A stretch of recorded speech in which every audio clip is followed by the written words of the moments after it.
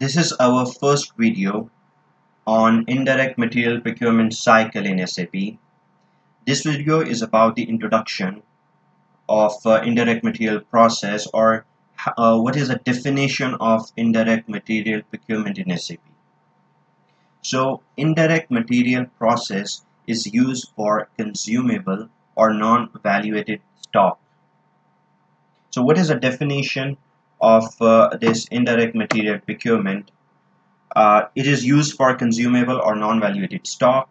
Indirect procurement process is used for consumable such as spare parts, office supplies, etc.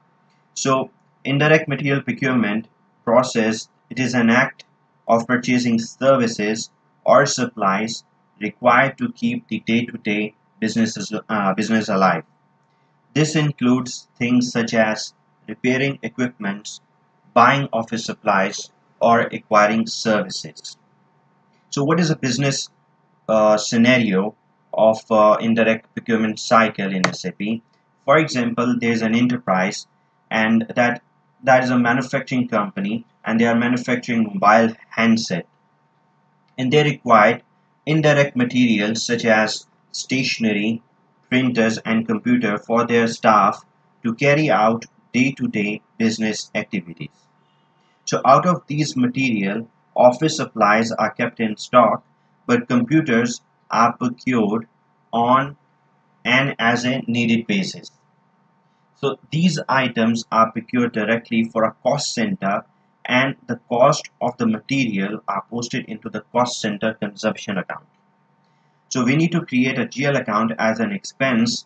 In this case, these items are not managed on a value base in inventory management because the material costs are directly posted into the consumption account.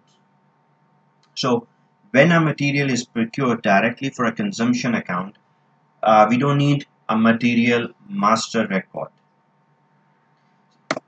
Then example of consumable. Okay, so we can have consumable material without a material master records, such as clip, pen, pencil, sharpener. So these are the office supplies. We don't need a material master records for them.